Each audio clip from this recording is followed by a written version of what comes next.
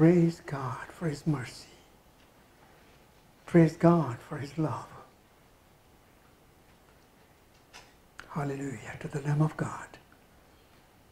Hallelujah to the Holy One of Israel. Hallelujah to the one who is the same yesterday and today and forever. Hallelujah to our shepherd. Good shepherd. Hallelujah. Wonderful Jesus, we thank you. Thank you for your love for your people. It is an everlasting love. Love that knows no bounds. Love that is everlasting. Mercies that are new every morning. We praise you and we worship you. We adore you, Lord. Lord, we thank you that we have the liberty to hear your word and do it. Holy Spirit, we thank you. And we are also grateful to you that we are under no obligation to the flesh. We don't have to give in to the flesh. We don't have to live a life of flesh. We are obligated to the Spirit. We're under obligation to what you have accomplished on the cross. Lord, we thank you that you have come to dwell in our spirit. That is where He lives. We give you the glory, Lord, for this. Lord, we thank you that you paid such a high price to make us your home, your temple. You considered us worthy to be the vessels. We want to be vessel worthy of yourself. We want to be honorable vessel to the glory of God, not for our glory, but we will let you shape us, make us. Because in your house there are all kinds of vessels. But Lord, we open our hearts today and we want to be vessels that will be yielded, submitted. Lord, we just want to be containers, containers of your presence. Your name will be glorified. So have your way with us, Lord, today. Speak to us, Lord, we pray. We're not looking for understanding only, Lord. We're looking for revelation. Speak to us, reveal to us things. Not only that we need to know, but Lord Jesus Himself. We want the revelation of the Son of the living God. That's what our desire is. In Jesus' name. Amen. Praise and glory be to Jesus. We can have a lot of understanding. We can understand many things. They won't do anything. Understanding of many things won't do anything. It is the revelation of Christ that will transform us. It is the revelation of Christ. And I tell you, my friend, He is willing to reveal Himself to us. That's beautiful. For that He paid a great price. For that He gave His life. For that He was shamefully treated. For that, my friend, He was willing to go to this brutal death, shameful death, death on the cross. That is enough to cause me to love Him above everything. Is it right? That is enough to give Him the first priority. That is enough to tell Him today, I belong to you. I'm yours, Lord. Have thy way with me. Let your will be done in my life. Let your will be done in my life, Lord. God's people, we had a very hard message last Sunday. And I told you that if it's not applicable to you, it was applicable to me. It was about obedience. Obedience is better than sacrifice. Will I obey? Will I take time to listen to Him? Will I do what He says? Will His will be done in my life? Jesus is the only one who fulfilled the will of God. There was only one in the history, and his name is Jesus. We may reach it, and you can find it in Hebrews chapter 10, but he is the only one who did the will of God, and he is the only one who can do the will of God in us. I can't do the will of God. You can't do the will of God. None of the person in the world, doesn't matter how clean he considers him to be, they cannot do the will of God. The will of God is done only by one. His name is Jesus. And in relationship, as far as Christianity is concerned, it has to do with him living through us. I have seen the power of the outward kingdom. I've seen in men the power of the outward kingdom. They have lived very well. They have performed miracles. And I've also seen them flat on their face in sin. They could not conquer inside. Outwardly, they were conquering. Outwardly, they were impressive. They impressed people around them. But most of the time, it was building of the Tower of Babel. Are you with me? The best a man could do is to build the Tower of Babel. Are you with me? The best a man can do, a man of faith, is to produce Ishmael. What does it mean? Sarah had a responsibility. Sarah was given a responsibility. It was hard to cause her to be ready. It took about 26 or 25 years.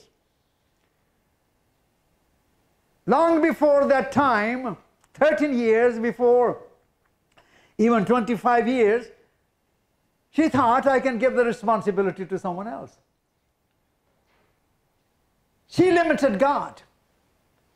Sarah limited God, and she thought, there can be another vessel. I don't have to be the vessel. It's too late for me. Oh, my friend, it's not too late. To the Lord, it's not too late.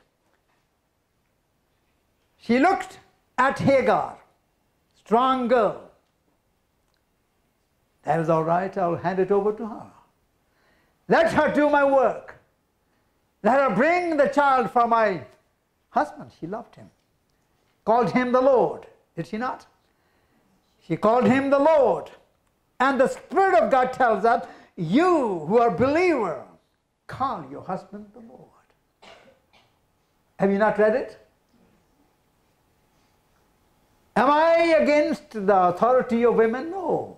The Spirit of God shows very clearly that there is not man, not woman, not Jew, not Gentile, not barbarian, not good man, the Greek. We all one. We all one. There is no distinction in spirituality. We're the same. God sees us one. But my friend, I'm simply saying she called Abraham Lord. She wanted to please her Lord. And the Word of God says, ladies, you listen and do the same. He tells every Christian lady, do the same. Abraham's, we're not going to that. You can find out yourself in the letters. Read all the letters, they're small letters. You'll find it. And if you can find it, let me know. If you remember it. I don't remember it by heart. If you do it, let me know. It's in Peter, 1 Peter, isn't it? What did Peter write about that and not the other? He had a wife. Peter had a wife, and he said, as Sarah called him Lord, you fear. You fear your husband. What do you mean fear? Honor. It's not frightening fear. It is not a negative fear. It is the fear I honor him. I honor him. I'm submitted to him. As you have seen some of the ladies here covering their head. What does it mean? It means I acknowledge my husband as my Lord. That's why have you not seen in the Word? Very clearly it is written, woman should cover her head because of the angels. I'm not against those ladies who are not covered. Doesn't matter. If a woman is even putting a quilt on her head and does not submit, it's meaningless. It has got to do with meaning. It has got to do with meaning. I don't want to leave the subject. Obedience. Obedience, my friend, will always be rewarded, but every disobedience carries its own penalty. Will you remember that? Every disobedience carries its own penalty. We were looking at some of the people, before I come to the subject, and hopefully I'll come very quickly. Before I come to the subject we are dealing with today, we looked at Moses, man of God, humble man. There was no man as meek as Moses. He was the meekest man in the world. Where did he slip? Where did he lost the battle? Anger. Oh, his strong point was humility. But my friend, I tell you, there can be a situation in your life, in my life, where I can lose the plot, where a person can bring you to a point where you end up failure. And my failure make people suffer. He was out of the race because he obeyed partially. Listened to God, went to the rock. He was told to speak the rock. Twice he hit the rock, and he also was angry with people, called them rebellious. God said, "You're out." I tell you, it was a tragedy for Moses. He is the one who suffered so much, did he not? He is the one who was in Egypt. He was the one who suffered with them long time in the wilderness. Now he is looking for the reward. And if you read carefully, he pleaded with the Lord over and over again, and he said, "Lord, please let me go." Lord had to speak to him and say to him, "Don't speak to me on this subject anymore." I think he listened. He listened and said, "Don't you speak to me about this subject anymore. You're not going there." And then we looked at Saul, or Joshua, we can say Joshua, obeyed partially. Partial obedience is very dangerous. Partial Christianity is also very, very dangerous. It's like spittle.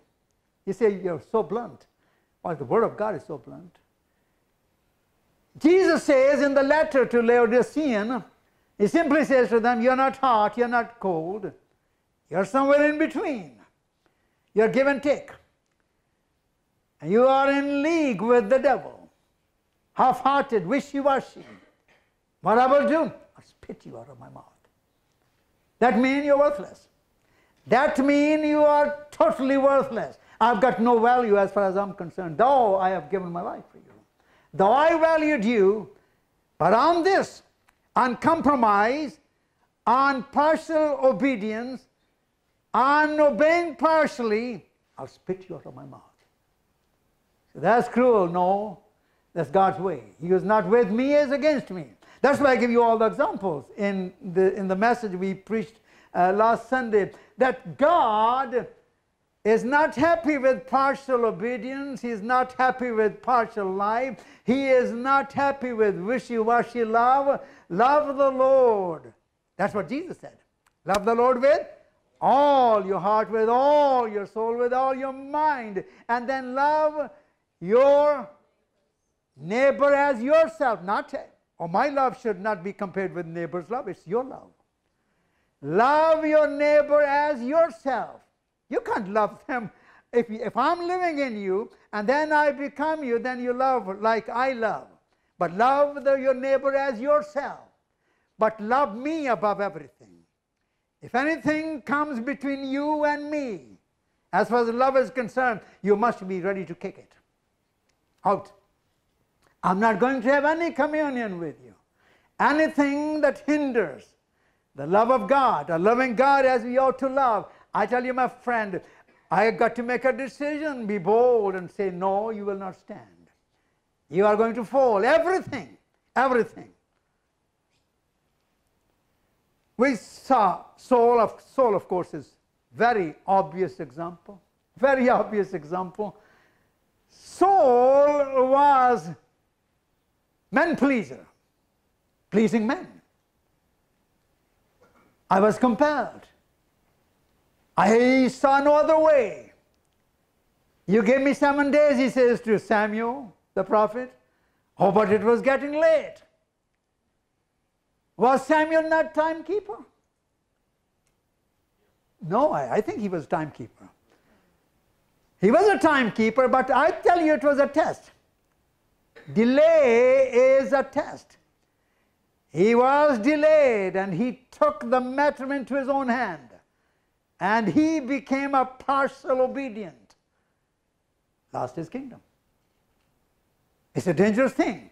What I'm simply saying to ourselves is partial obedience equals to disobedience, and then it equals to witchcraft. Because partial obedience becomes disobedience, and then disobedience is like rebellion, and rebellion is equal to witchcraft. Witchcraft and Christ cannot dwell together. You know that. It's very different. Witchcraft. So, because of the sin of the world, disobedience of our parents, and I tell you it was the highest disobedience. I'm talking about our first parents. I'm talking about Adam and Eve. Their obedience was challenged. They disobeyed. It was the highest treason. You remember that? It was the highest treason, and for the highest treason, highest obedience was needed. You understand this?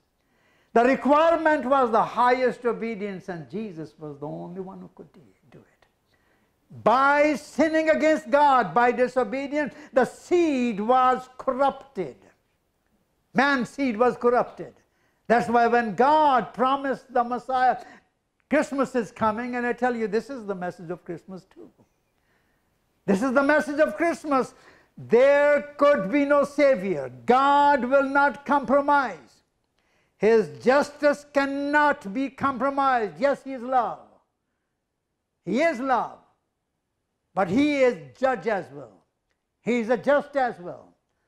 If He has got only love, He can forgive everyone. Everyone will be accepted. Everyone will go into the kingdom of God. Oh, but He's a just God. His justice demands due punishment. His justice demands due punishment. He is so holy, He cannot see sin. He cannot see. When His own Son, Lord Jesus Christ, as He obeyed, and He was on the cross, and He did not become a sinner by taking all the sin of the world on Himself. What did He become? Sin. He became the personification of sin. And when He became sin, Father could not look at Him. And the first time He cried, Eloi, Eloi, lama sabachthani. My God. He didn't say God. He didn't say God, God before. You can't see Him, hear Him saying that. He always called Him Father. But that relationship was gone. God cannot have relationship with sin. A lady came to me a long time ago. Not a young lady, an elderly woman. Not elderly as well, some 60 or 65. She was living a different lifestyle. You understand what I mean? I don't want to elaborate. It was not husband and wife relationship, it was a different lifestyle. And she poured her heart on me. I can't control it. I said, Jesus can. You cannot. He said, is it a sin? I said, it is a sin. It is a sin. It was punished as well. I said, it was punished. In what? You remember the sons of Judah? You remember the sons of Judah? One of them was doing that. And I tell you, he was punished. It is not allowed. I'm not going to elaborate. Those who understand, understand. Those who don't understand, let it be so. This is our God. Highest sacrifice was needed. What was needed was a sinless man. Man has become sinner. The seed was corrupted. A sinless seed was needed. It could not be produced. What is God going to do? Oh, but I tell you, He had a plan. You can't surprise God. There was a lamb slain from what time? From the foundation of the world. It didn't surprise God. Was it His perfect will? I tell you, God was not planning for the fall of man. Was He planning? No, He didn't plan. It was man's decision. Man took this decision, woman took this decision. It was not God's idea. Oh, but my friend, God was not surprised. He came on the scene and He said, I'm going to send my own Son. He will become a seed. That seed will be put in the womb of Mother Mary. That will be holy seed. That will be someone who was sinless. And that will do my will. God's people, none of us can do His will. That's a very hard statement and very powerful statement too. None of us, no man in the world can do His will. If you want to know the truth, you can read it in the Word of God yourself, and it's in Isaiah 64 verse 6.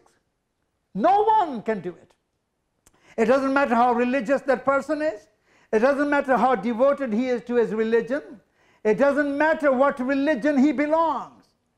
Without Christ, you cannot do the will of God.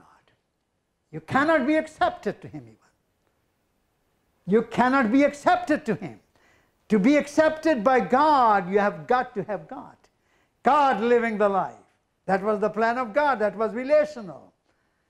But we are all, how many?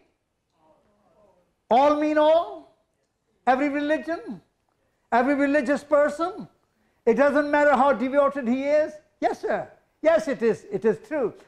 But we are all, I believe Isaiah is including himself. But we are all as an unclean thing. Talking about human race. We're all unclean. It is the sacrifice of Jesus, my friend. It is His death. It is letting Him live that matters. Everything else doesn't matter. Doesn't matter just religion. It can be just like that, you know. You get the bill, electric bill, and you don't pay it. I'm not going to pay it. Man who gets the bill, and second bill, red bill comes, and he says to Frankie, listen, we're not going to pay this bill. We'll change the wiring. We will put new socket, new things, maybe golden one. Will it be forgiven? No, electricity is cut after the warning comes. In the same way, my friend, it's a very simple example, very crude one too. It doesn't matter how good is a man, he is nothing before God. Yes, as far as dying for him, he has got value. God puts value on him. Jesus decides to take his place. Jesus decides to die as him. As him. He died as me. Have you heard about this? If not, I'm telling it very clearly. Jesus died as me. He took my place. That is a value good enough for me to rejoice. But we are all as an unclean thing, and all our righteousness, our standing with God, are filthy rags. And we all do fade as a leaf. And our iniquities, like the wind have taken us away. There is no standing. There is no standing. It's Christ, my friend. He can only cause you to be obedient. He is the only one who did the will of God, and He is the only one who can accomplish the will of God in me, through me. Let's read the scripture before we close. Our time is going up. Going going away and we don't have much. But I'm simply saying to you, there is only one who obeyed God. There is only one who did the will of God. There was no other who could do the will of God. From Adam to all the people, they are counted sinners. Again and again, psalmist says in the Psalms, the Lord looked from heaven to see if there is any righteous. How many were righteous? He counted. Zero. Zero. But until Christ came, there was zero righteous man. He looked over and over again, and even David says, I was conceived in the womb of my mother in sin. Man was from sinful seed, each and every one. We are born with sin nature.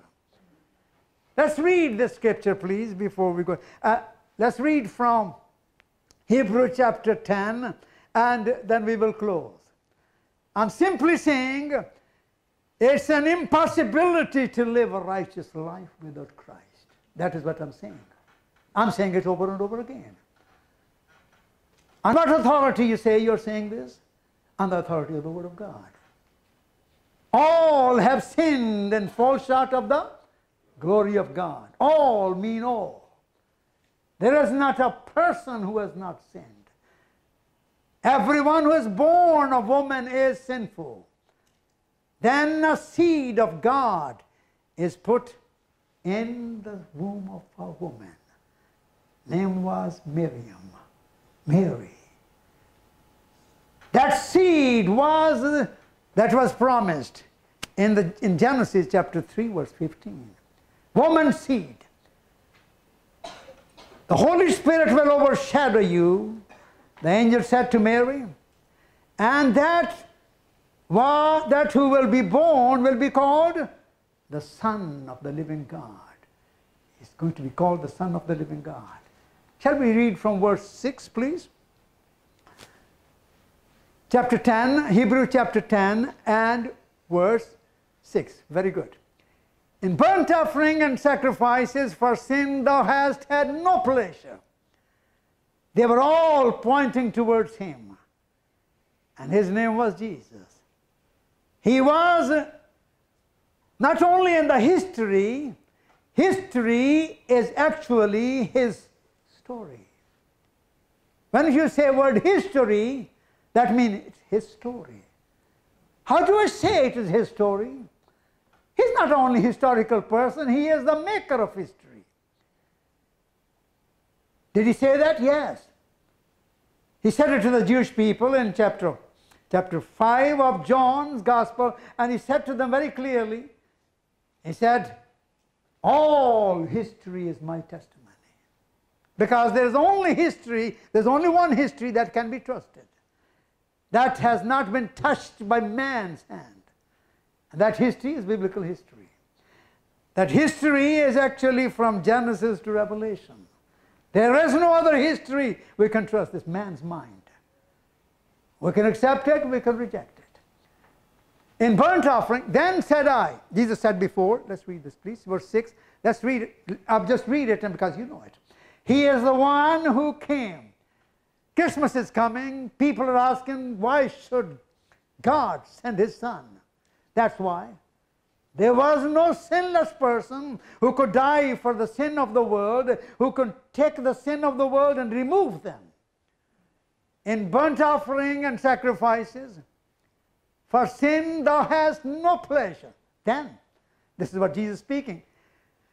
And then said I, lo, I come, in the volume of the book is written of me, to do thy will of God. I said it earlier, there's only one who did the will of God. His name is Jesus.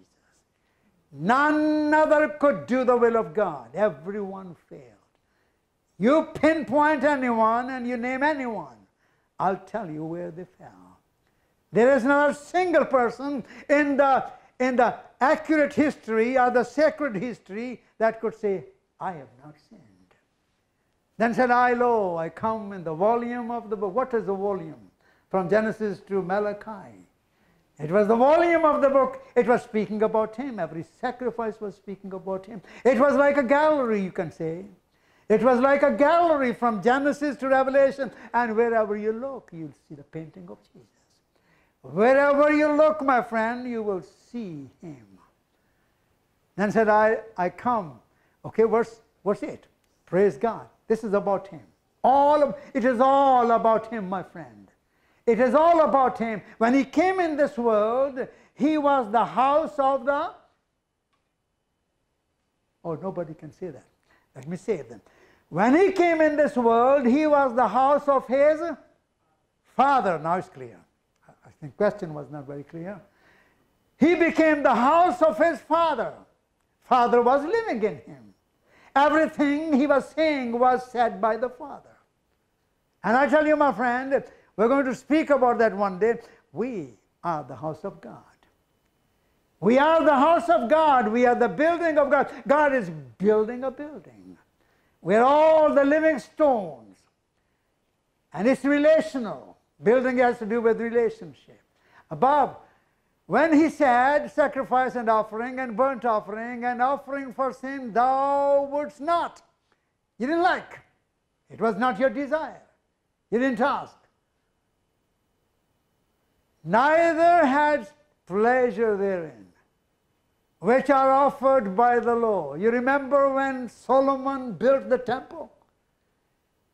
And then God spoke to him very clearly. I said, I don't live in the temple, the building built by men. I live in the building I make. I live in the building, and he says, I live in the hearts of people. You are the building of people of God individually. And you are corporally, we are the building of God. We don't come to the church. May surprise some of you, but you are the church.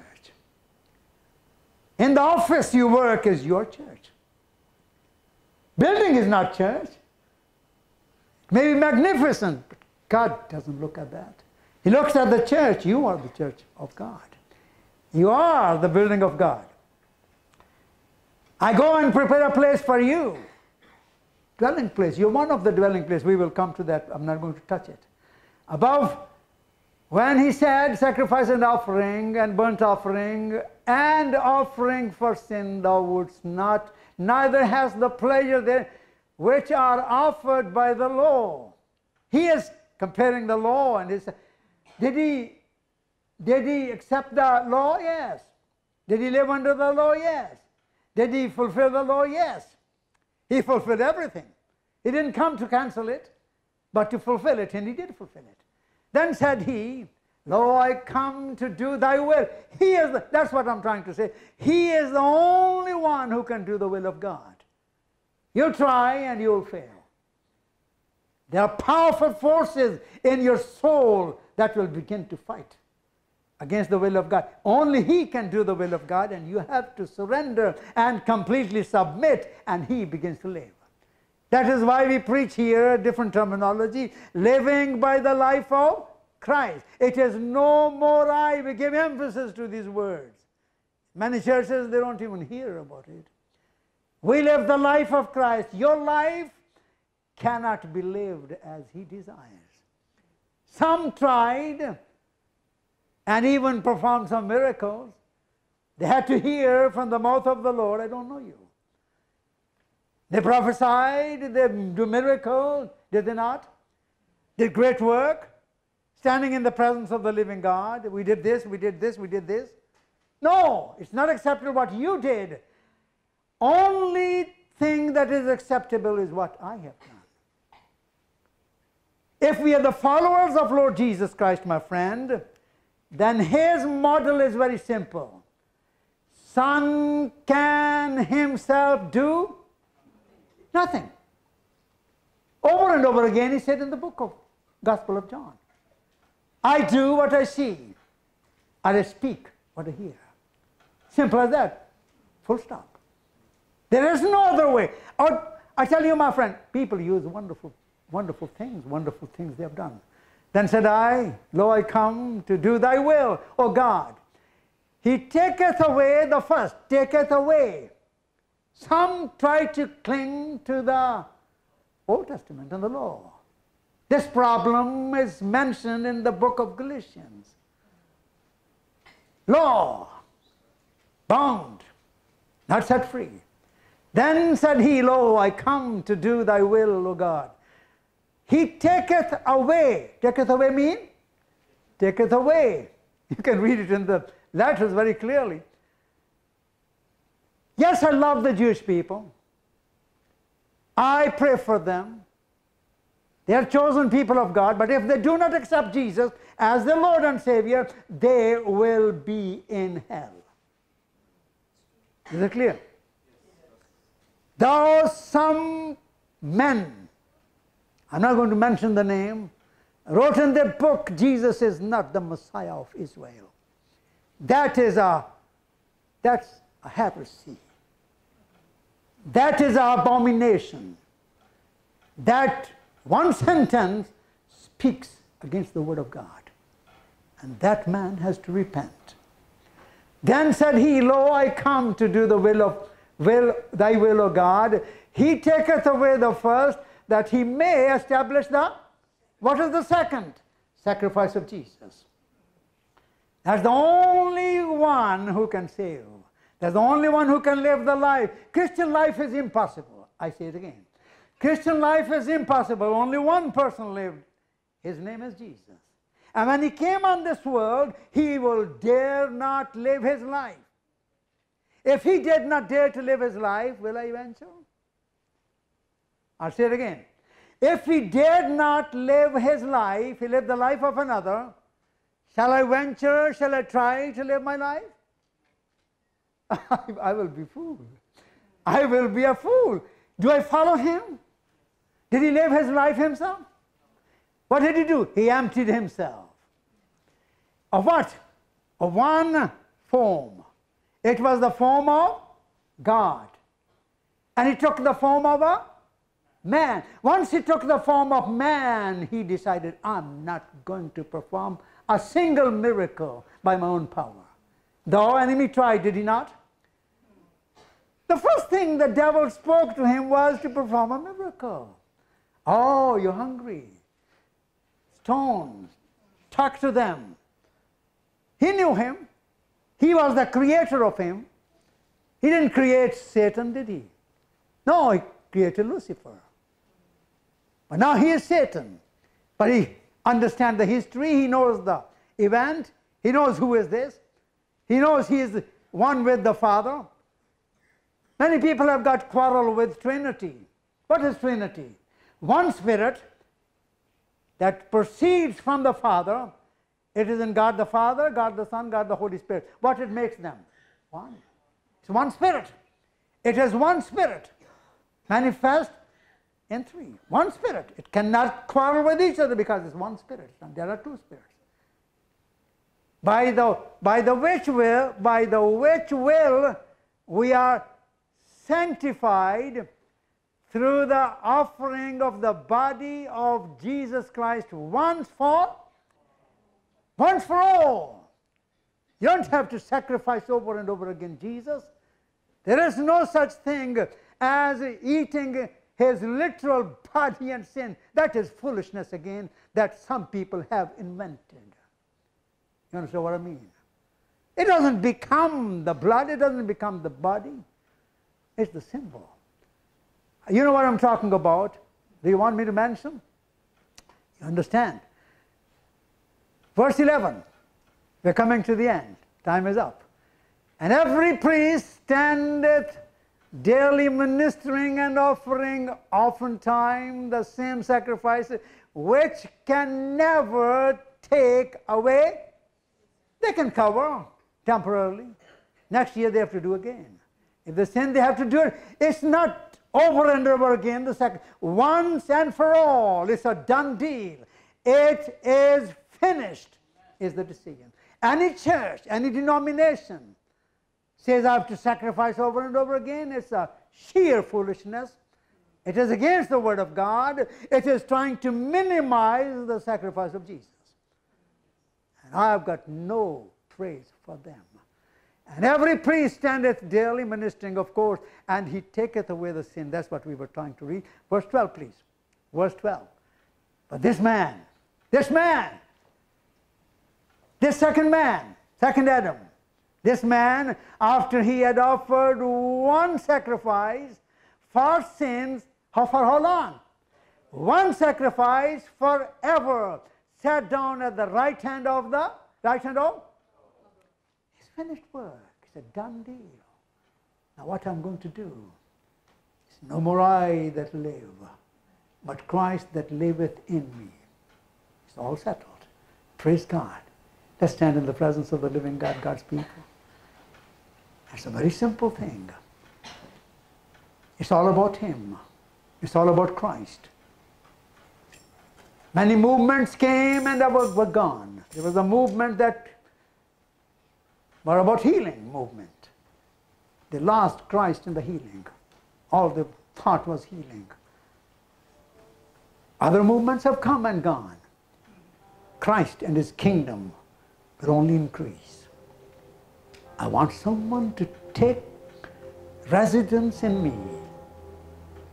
And if my friend who are listening, if he is not resident in your heart, if he is not master and Lord in your heart, it's a good opportunity to do it right now. It's a dangerous way of living. Religion is not acceptable. It doesn't matter how organized, how good it is. It is Christ and Him alone. Even Paul says, when I came to you, I was determined that I will not know anything among you but Christ and Him the crucified. Is the crucified, my friend? And to preach Him, one has to be crucified. Live His life. He is so eager to live His life through you. I'm a vessel. I'm a temple. I'm a privilege to be a vessel in a temple. With high hand lifted up to the Lord. Let's pray this prayer. Lord Jesus, we are so grateful. We have come with a heart full of thanks to you. Thank you for completing the work of salvation. I receive it. I want to live your life. I want you to be my model. I want to be a follower. That means what you do, what you have been doing. That's what I'm going to do. You did not live your life, but the life of Father living in you. You simply, Lord, became a house. I want to do the same. In Jesus' name. Amen. Praise God. Praise God.